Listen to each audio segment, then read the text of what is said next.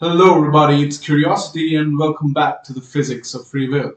I hope you saw my video on Einstein's block universe. If you haven't, click on that information thing right around there. So, in a block universe, the universe is predictable, isn't it?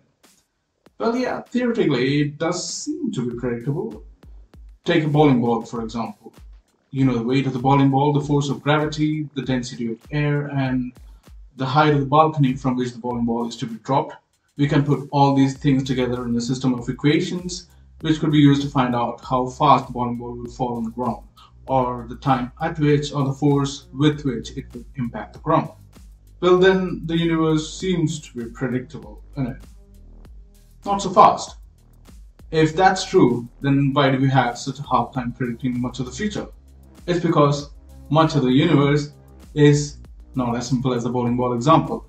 It's a whole lot messier. Even Newton was troubled by the three-body problem. Although calculating and predicting the motion of the Earth around the Sun was quite easy, but add another body, say the Moon, and it became virtually impossible to calculate with 100% accuracy their future states of affairs. Newton told his friend Halley that the motion of the Moon gave him headaches and kept him awake. A couple of centuries later, even Henri Poincaré came to the conclusion that there was no simple solution to the three-body problem. Poincaré discovered what came to be known as the chaos theory. Take the weather, for example. There are a lot of variables involved: temperature, pressure, humidity, direction and strength of the wind, the rotation of the Earth, and a lot of other factors. A perfect weather prediction would require highly accurate measurements of all of these contributing variables over every centimeter square of area we are looking at in the atmosphere. In a system like this, tiny errors in measurement could result in huge fluctuations in the calculated result. Tiny changes of the input in even one of the many contributing variables would mean a large variation in the output. Chaotic systems magnify even the tiniest of changes in the component parts of the system. This is commonly known as the butterfly effect. The idea that a butterfly flapping its wings in Brazil could cause a tornado in Texas. But really, is that possible? Mind you, that the flutter of the wing of the butterfly isn't what causes the tornado, but millions of tiny interactions in between, which wouldn't have occurred if it weren't for that flutter. This is the unpredictability of chaos.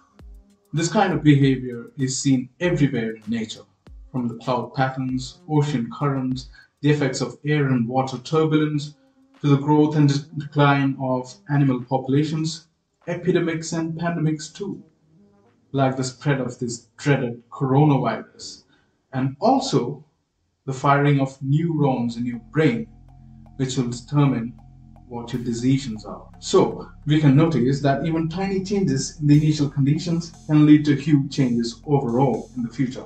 Had the driver of the car of Archduke Franz Ferdinand of Austria not taken the right, or rather the wrong turn, he would not have been assassinated and the World War I would not have started the way it started. Had James Tandy allegedly not decided to spare Adolf Hitler during the First World War, the Second World War wouldn't have happened the way it happened. Had Alexander Fleming not left this lab a mess and gone for holidays, penicillin wouldn't have been discovered and millions of lives probably wouldn't have been saved. Jonas Salk developed the first polio vaccine. Had he not discovered that at the time he did, the entire population of the planet today would be completely different. Some people wouldn't have even been born. Even you wouldn't have been born had that particular, never mind.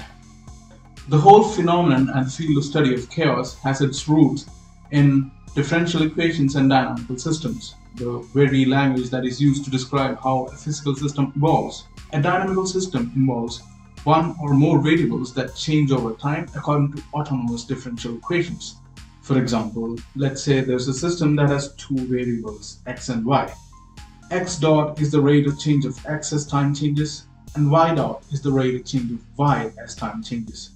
The differential equations that describe x dot and y dot don't actually involve t and only contain x and y as variables. This makes them autonomous. Each combination of x and y only corresponds to one combination of x dot and y dot. As a result, this is a very convenient geometrical and visual way of representing a dynamic system known as the phase space. This is a Cartesian space where the axes are the system's variables. In 1961, American meteorologist Edward Lorenz was using an LED desktop computer to model weather patterns. He was developing a simulation for atmospheric conditions which involved 12 changing variables.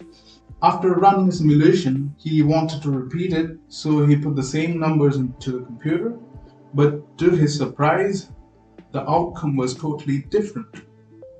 Why?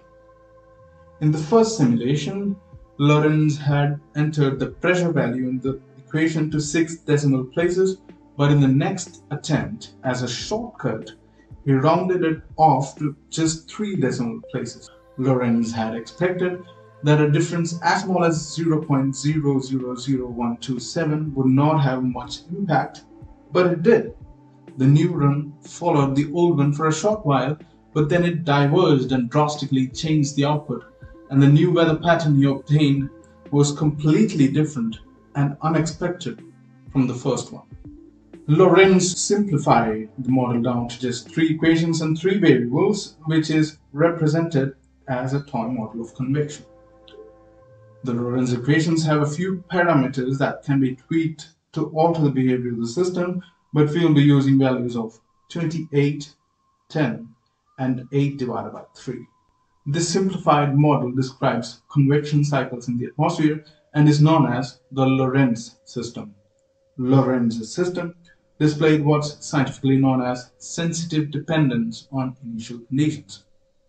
Okay, then let's pick any point as our initial state and see how it evolves. Does our point move towards a fixed attractor or a repeating loop? Doesn't seem to.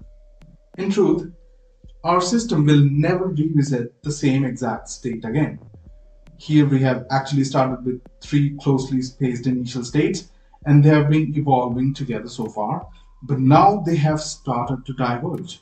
From being close together, they end up on totally different trajectories. This is sensitive dependence on initial conditions in action. Small changes in the initial condition creating large changes overall.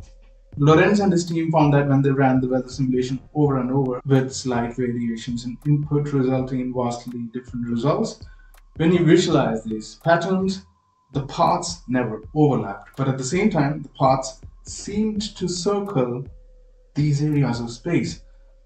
The simulation forms the shape of a butterfly. This pattern is an example of what's called a strange attractor, and one thing that differentiates a chaotic system from random behavior. So it's not the butterfly in Brazil that the theory is named after, it's just a memorable example as the pattern it forms looks like a butterfly. Chaos becoming order. The system initially may look disorganized, but there's a set of rules that apply to the chaos. Deterministic chaos. Apparently, however unpredictable they may be, chaotic systems are ultimately orderly, showing that at the end of the day, they too follow a set laws of nature. Complex systems may appear chaotic at times, but they are ultimately ordered. From the butterfly effect, what we should really think of is understanding order from chaos.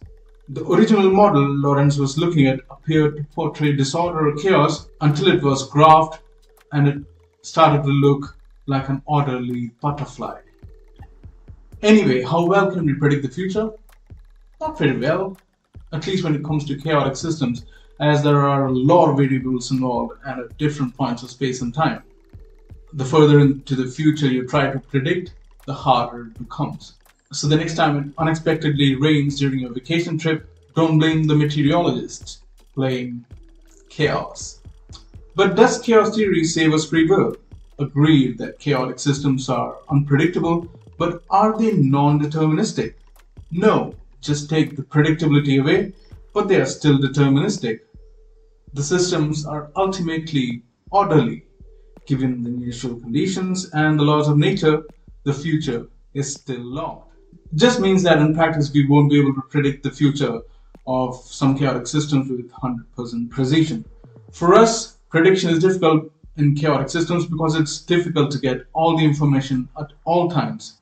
But good old Laplace's demon could still predict our decisions, but it could be only in such a way that it does not interact with us and does not influence our decisions, because its interaction would change our decision.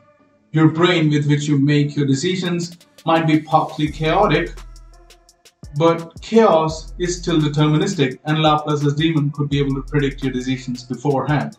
The future is locked given the present, and you do not have the freedom of the will to change it. So deterministic chaos would still mean that free will doesn't exist. I hope you enjoyed this episode of Physics of Free Will. In the next one, I'll talk about quantum physics and what it means for our free will. Albeit a chaotic mess, I've been Curiosity, and I'm out of here like a butterfly.